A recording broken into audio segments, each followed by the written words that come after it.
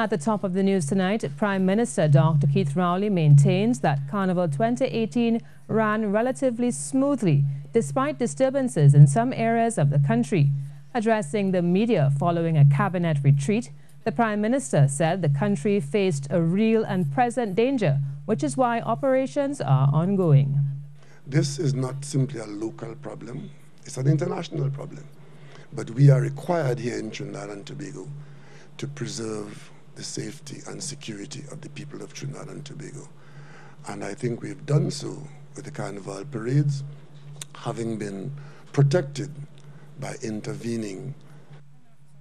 Prime Minister Rowley said while government continues to address the situation with the assistance of international law enforcement, it will not be the last threat to this country.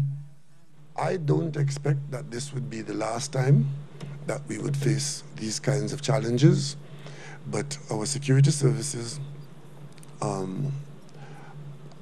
don't know that we have actually faced this particular level of activity, but they would have learned and they also were prepared to respond.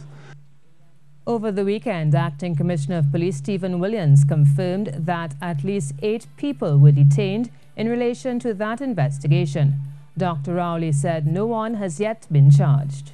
I am aware that there are legal challenges, and because citizens' rights are being interfered with, there will be legal issues, but I leave that in the realm where it belongs. We do have a structure in this country. The rule of law prevails and will continue so to do.